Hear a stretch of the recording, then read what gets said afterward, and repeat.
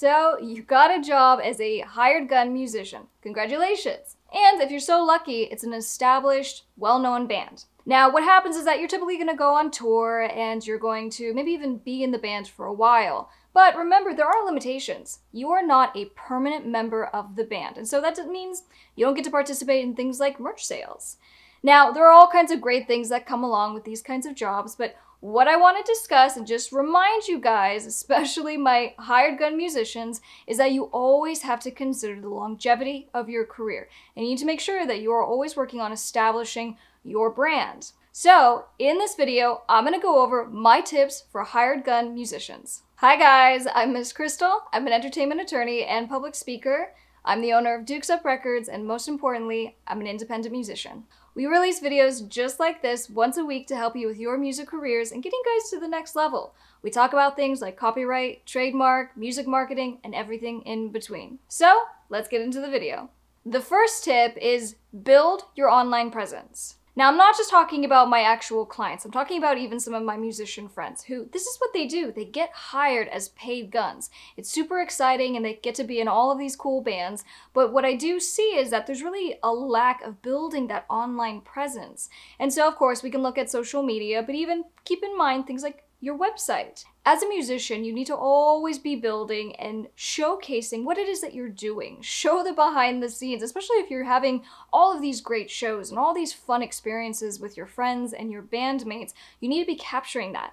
You need to be documenting. And that is how essentially you build your online presence, is because you make content as you go along your journey. Now, here's the thing. With hired gun musicians, you guys are usually some of the absolute best musicians, and so I almost feel like there's this hesitation to kind of buy in and play the game, because what you do is you play music. You are a musician.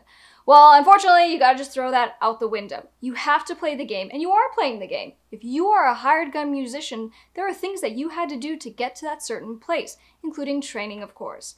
But in order to continue, in order for people to even be able to look at your grandioso resume, that's usually, they go to your social media profile.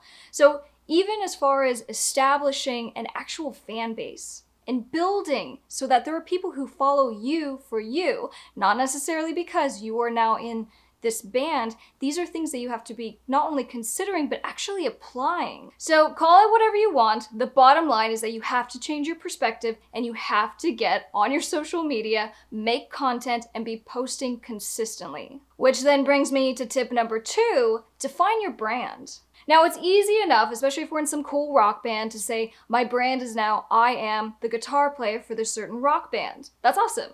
And that certainly is a part of your identity. That's not your whole identity. You were a whole other person before you became a member of that band, and you will be after the band, or at least your involvement with the band ends. So as you're thinking about the content that you're gonna make, what you're gonna put out to your fans, what are the other aspects of who you are? Even if it had something to do with what you do as a musician, right? Show us playing, show us practicing, show us anything having to do with you and your personality. Do you like to go hiking when you're not touring? What do you like to do that's fun? And this goes back to, let's make sure that we're watching the journey. And this helps to define your brand of who you are. So that, let's say, if and when your involvement with that particular band ends and now you move on, you maybe sign with a different band, nonetheless, you still have your own separate base of fans that aren't just following you because you happen to be that guitar player for that particular band, but they are actually following just you. Number 3, think ahead. Where are you going to be in the next, let's say, 5 years from now?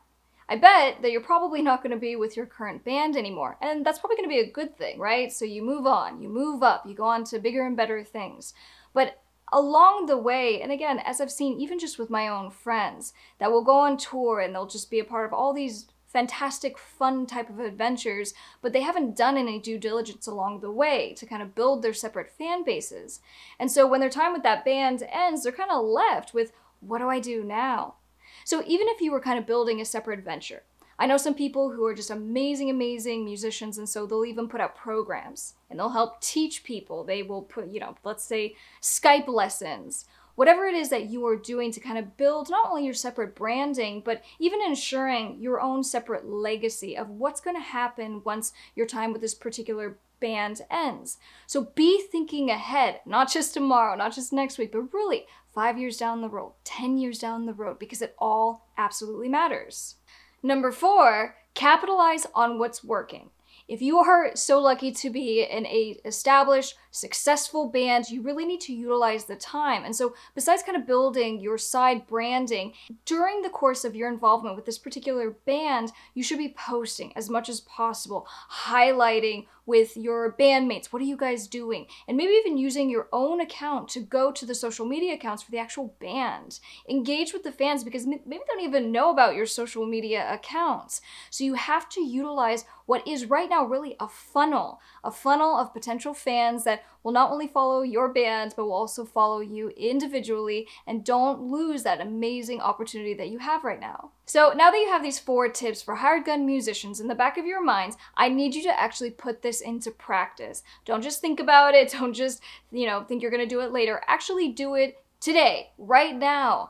And sometimes that just means as far as we're actually going to start thinking about and making lists of the different things that we do that's maybe outside of being a musician, or maybe it's, if you're in a rock band, maybe on the side you like to DJ EDM music. It's still just a different part of your branding. And so you need to kind of explore that and try new things. Even with my social media, right now I'm in the process of making an album. I'm in the pre-production for a music video. And so right now it's a little bit tough to go and make content, but you got to kind of work with what you have. And so you talk about your story, you talk about where you're at in the process. And so again, it just allows fans to kind of go along the journey with you. And of course, your journey's going to continue beyond your current band. I hope you guys found this video helpful. If you did, please be sure to give it a big thumbs up. Don't forget to subscribe, hit that bell notification so you don't miss any new videos from your favorite redhead. And I will see you guys on the next one. I'm Miss Krystle. Bye.